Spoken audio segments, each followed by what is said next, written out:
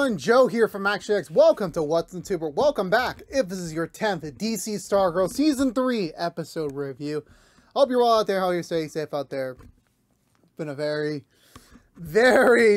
tiring week for me so far. Again, not trying to get too personal here, but just, you know, it's nice to have an episode Stargirl relaxed. You know, again, it's still pretty sad that we are coming to a close. The story's coming to an end. But however, right now, even with 4 episodes to go, it still feels like they can pull it off. They can wrap up the ship.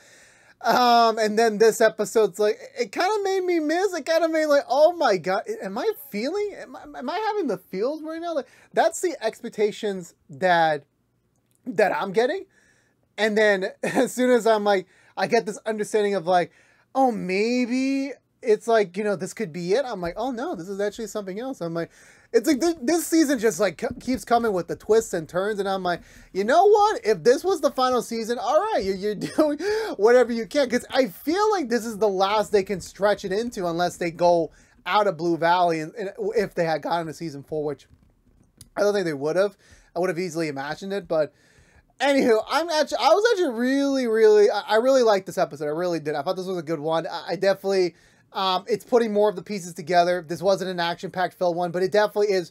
It delivered the final crucial pieces that we need for like the final sweep of episodes to come in and like wrap it all home. We still have a lot of questions, but that will be answered soon. And it's just by this point, like, we really don't know what could really happen next. We really don't know, because like I was not expecting that ending. I literally wasn't, and then we got it, and I was like, oh shit. This is gonna be a good one. This is gonna be a great one. I want to talk about it more, so let's go through the Butcher recap and talk about this week's episode of DC Stargirl. So we begin in a weird spin-off, like, you know, opening episode, like first episode style of like we're in the Crocs house. The Crocs are living their life, you know. For once, Tigers is making a cake that is not nutritional.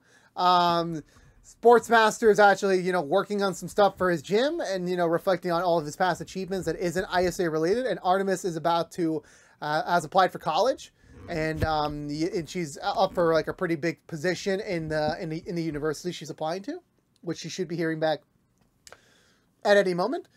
And so I'm very excited to see how so it's coming up all Crocs weekend. The Crocs have finally firmly cemented themselves as like a really good addition to Blue Valley, which I'm like, I low-key thought some shit's gonna happen. Something's gonna happen, and I'm not gonna like it, am I? I'm really, like, at first I'm like, this didn't feel like cringy because it was just stylized as like, I thought it was Barbara, like just baking a cake. But I'm like, no, that's Tigress. I'm just like, okay, she's baking cakes now? I'm like, damn, she has become housewife material. She really has. Meanwhile, we're back at the Whitmore-Dugan household, where the family's just trying to find out where Mike and Jakeem is. Jakeem, my bad. Where they are, because they haven't returned home or to either of their houses last night, because they told alternate lies to the other family. So now they're just curious what the hell's going on. They assume that the McKents are behind this after last week's revelations that they are, well, they're presuming to be the ones that did steal the well, not steal, the ones that they've been spying on them since the beginning of the season. And that's what the assumption is, that they probably have them. But of course, obviously, Starman comes in and points out, well, wait a minute. We didn't even know that it was the McKents until, ironically, the moment that Courtney and Cameron were about to like get serious and talk about the superhero identity. I was talking about sex, but you know, that conveniently there happened to be a massive burst of energy at the McKen house that would have led all of us there. So it's like, it's not out of the realm that maybe the McKents were not really involved in this, that it was just a coup. But of course, Yolanda says, well, if it's not then, who else could it be? And this is around the time where we just assume, yeah, we know, well, we assume we know who it is, because we're in the forest. So yeah, Jakeem and Mike have been running away all night from the gorilla. And they're just wondering what the next move is. They're trying to figure out, how do we wish ourselves back into Blue Valley right now so we can get away from things. Again, they're still trying to figure out what the right words are going to be, but they really can. Eventually, once they have this idea what the lines could be, they get trapped in a bear trap. It turns out to be from Cindy, who has been playing Survivor and trying to catch the gorilla herself to prove once and for all that, yes, she's not crazy. Yes, she can be trustworthy, but also she's just staying away from the others right now until she can bring back something to prove herself, which is the gorilla. And the boys are just trying to tell her, like, you know, you should come back with us. You know, we really would need you. And she's like, no, I'm not coming back until like the situation's handled. Once she kind of tells them, get the hell out of here now, because, you know, you're hurting our style. You're hurting my plans right now to get this gorilla. They wish themselves back in the diner, so they're back home. I want to say afterwards, Bev's parents are treating up Rick's injuries from Icicle. Icicle Jr., let's call him. I forgot Cameron. You know, I honestly was surprised. Like, he left a pretty decent mark on him. Like, it's all like red and bruised on that side. However, his heart elevation and, you know, his blood pressure is still pretty high, even though the battle's over, indicating that yes, the hourglass's side effects are starting to seep in. At the moment, Beth is pleading to him to take it off so that he could probably regulate himself, but he doesn't agree. He doesn't agree with it. So it's fine that, you know, to leave him alone. So he leaves. I want to say afterwards that we get to, I mean, we're kind of all over the place here. Yeah, so Mike, now Pat and Sylvester decides to pay the McKenna a visit. More specifically, Grandpa. No, actually, not yet. So we get a hospital visit with the McKennas. Grandma McKenna's still trying to play coy on camera, like saying that, you know, okay, but you know the truth of that. You know they all have powers. They're all superhero, and they were responsible for killing your dad. So you need to do the right thing right now and go talk to Courtney. So he does. He actually listens and goes to go find Courtney, while Grandma McKenna decides to take her to Grandpa home. Which is when Pat and Sylvester show up. It's only Grandpa McKenna, because Grandma McKenna wanted to go get supplies for his recovery. And honestly, of the two, he's the more reasonable one to talk to. He's the one that like literally is like kind of like the saint. He is like the most easiest one to talk to. And yeah, he's getting their point that like, listen, I don't want arguments. I don't want conflict, but you killed my son. Like, you know, your team killed my son. I can't let that go. This isn't something that, you know, what is easy for me to admit. You know, I can't just let this go, because all of my family's history, we've been attacked by people like you, people who have been against our family for one reason or another. When we're just trying to live, we really are. And yeah, my son may have done some messed up things, but he's still my son. You know, I can't forgive you all for that. And he's like, unless you're here to make real amends, like, you know, just get out. Otherwise, next time we meet, you should bring your entire team, because you will take us on and fight us like the rest. And Sylvester, being the more aggressive one here, the more the instigator, he's like, I welcome the challenge to take a turn on you, which I'm like, damn, Sylvester, damn. Like, you're off for 2 weeks, you're still on your energy. Like, it's a very direct forward message to them that's saying that, yeah, I will go after you if I want to. Meanwhile, I think we get to the scene where like Courtney talks to Cameron. And, you know, at first they're just trying to talk about just the powers and just, you know, understand like the team. But Cameron's more concerned about, you knew that my dad was killed by your team. But you never told me. And of course, Courtney's saying like, I didn't want to ruin your picture of your father because you didn't know about this. So maybe it was better for you never to know. And he's like, that's not your decision to make. What you can do to at least get a little bit of my sympathy back is to tell me who killed him. Who was the exact one to kill him? And Courtney doesn't want to tell him that it was Mike, because he fears that Mike might be targeted by Cameron if he does. And remember, Mike has absolutely no power, so he has no chance in that fight. She doesn't, at first she's like, he's pressuring her like, tell me now or this is over with. And she just says, it was me. I killed him. I'm the one who put the blow on him. And he still said the same thing, like, you know, like, get away from me. Don't talk to me ever again. I never want to see you again. So he leaves and, you know, leaves it at that. And, you know, Courtney had to make that sacrifice because to protect her brother. So I think she made the right call there. Mike and Yakeem head back to the auto shop. They meet up with Pat and Sylvester, who are, you know, thrilled by their return. And they return with the information that, like, yeah, they were attacked by an albino gorilla. And they both have that, you know, both of them look at each other like, it's that guy. And they're like, who's that guy? It's like one of the most dangerous villains that the JSA has ever fought in their history. But we'll cut that back to a second.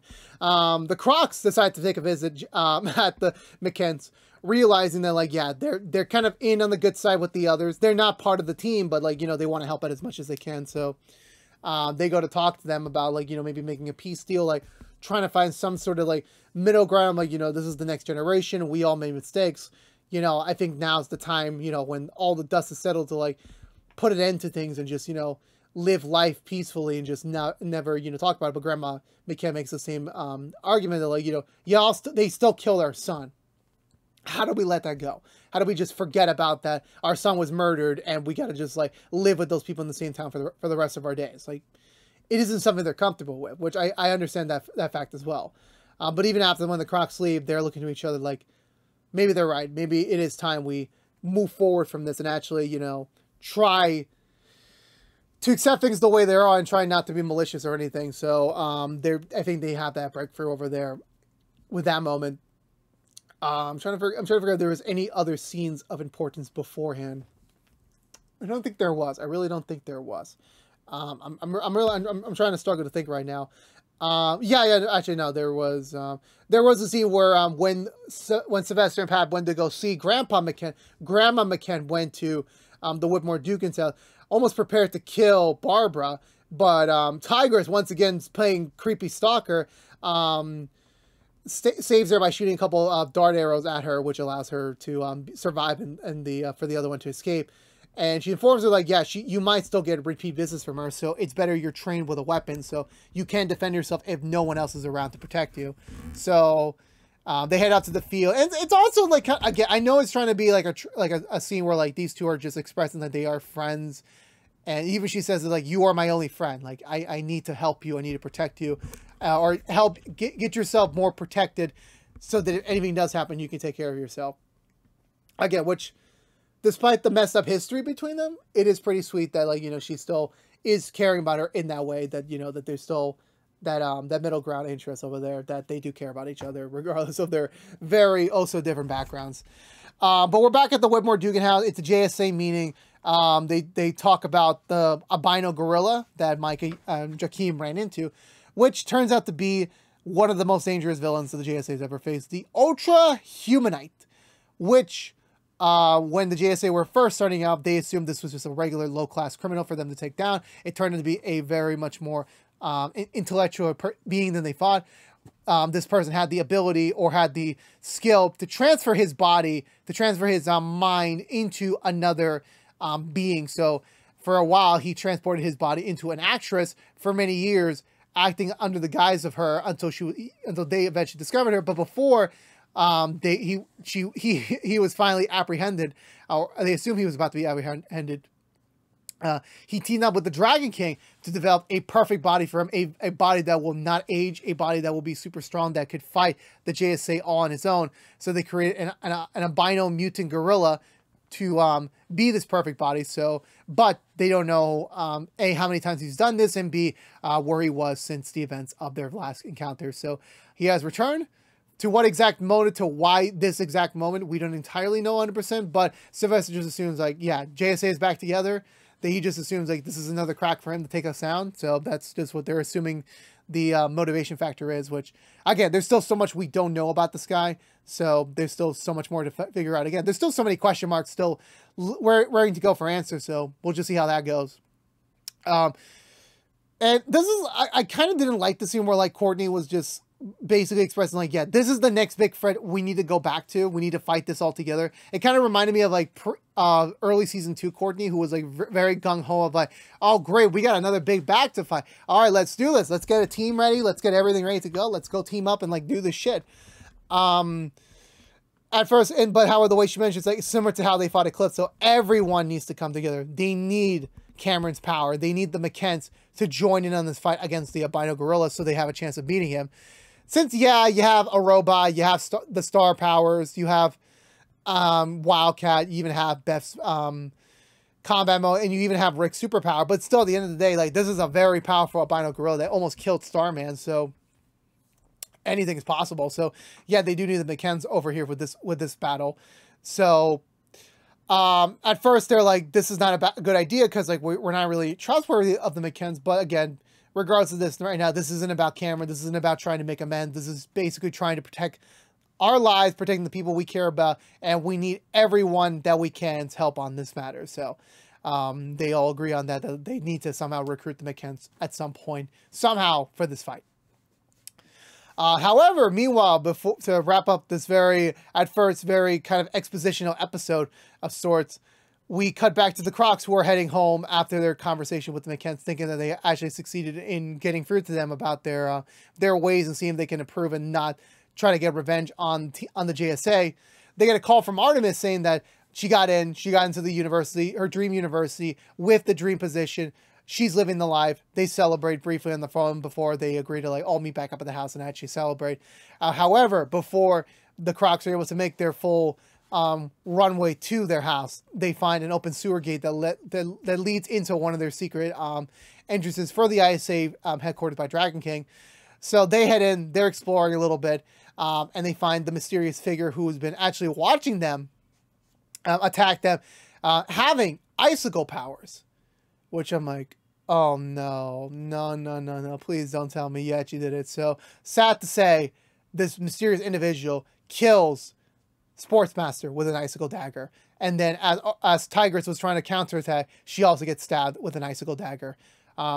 Realizing the whole time it was actually Icicle. Icicle was the one that was watching them since the beginning. And yeah, that was a big like, oh my god moment. Like, I was not expecting Icicle's return. How is he alive? How is he back? He literally got slammed to pieces by Mike. So I'm like, I'm really curious to see what the resurrection story is on this front. Like, how did he come back officially? There's still not a question. There really is. But at the end of the day, yeah, Icicle's back and Ultra Humanoid's a thing. So like the JSA has like really one big final battle to take care of, like, you know, with these two Fred. Hopefully it is a combined Fred than one by one. I'm hoping that's the case, but we'll see how that ends up being tied into and everything of the sort, because there's a lot of connections, there's a lot of dots that need to be connected, and we need to find out those plots, Fred, soon before the end of the season or the end of the series. So we will see how that all gets tied up. But for now, that was the end of this week's episode of DC Stargirl. For me, I thought it was really good, despite it being a little bit more expositional in nature. It definitely helped us get into the points of like, what are we fighting for now? Who is our main adversary at this moment? How do we fight them? And I think in general, just you know, realizing what you're fighting for is just the theme here. Like, you know, who are you really fighting for? What are the stances you're willing to take to, and what are the things that you're willing to do to protect the people you care about? And I feel like this episode succeeded off. Again, Courtney's line at the end where she's trying to say like, you know, we need to team up against this big bad, I'm not really a big fan of. It was kind of corny in my opinion, but other than that, I think this episode was really good. I felt really bad for the Crocs. Like, I've said so much crap about them this season, saying that they're so cringe and that, you know, I'm so thankful whenever they exit a scene. I guess that was the point I was trying to make. They were trying to make of like them being so extra and being so annoying, but then the moment you realize they're gone, that's when you realize that you cared about them. And yeah, them dying was just definitely not something I'm expecting. Artemis is going to like really, like, I feel so bad for Artemis right now, you know, I really do. Like, she got her parents back and now they're gone, and like this is definitely not like a resurrection type thing. And you know, there's a lot of people that are going to fight Icicle. This is going to turn out if they do this right, this is probably going to be one of the best battles of the series, you know, by far. I'm hopeful they know what they're doing, that they're going to land the ship off correctly, and that we're going to be left with like a final battle that's going to be remembered for many, many years to come. But until then, yeah, that was the end, and I can't wait to see what is going to be next with this season, because like I really don't know what is next. Like, you know, they can literally take this now in a dozen amount of ways, and you know, how is this all going to wrap up in the end of the day? Again, I really don't know, but I have faith they will somehow land the ship off correctly. But for now, I'm going to give this episode 2 thumbs up. Really enjoyed it. Really cannot wait for the end. There's still so much more to go. 3 more episodes left. But yeah, but let me know in the comments below, what did you think of this week's episode of Stargirl? Let's have that conversation down below, because I always would like to converse with you about these episodes. But I believe that's going to do it for me today, everyone. So if you're unaware, this has been What's the Two from ActionX, reviewing every episode in the 3rd season of DC Stargirl. If you want to know what we're doing normally, What's the Two, besides our Stargirl episode reviews, we are currently doing Walker episode reviews, Walker Independence episode reviews, and the Rookie Feds episode reviews each and every week after brand episodes on ABC and the CW. We also do the Rookie episode reviews, but we're on break until December, so Nothing to report on that front. But if you don't care about Stargirl, you're in luck. We'll be back next week with another brand new episode review, so stay tuned until then. Just a reminder how we're going to do things at the end of this term. We are doing the last 3 episode reviews for the season / the series, and then we will be doing a season 3 review, spoiler-free edition, after the final episode of the show airs the following week, and then we will talk about the future after, or even though Stargirl will be off the air after December. But again, this has been What's the 2 from ActionX. Please subscribe to us on youtube.com/ActionX videos. Ring that bell for notification when our next episode review is live. Please also like, favorite, share this review if you want to. Please also ring the bell and follow us on social media to stay up to date with any sort of updates we may have for either of our channels. But until we see each other again, for all you Stargirls out there, I'll see y'all next week for the next episode review. But until then, stay safe out there, be good to each other, and as always, peace out.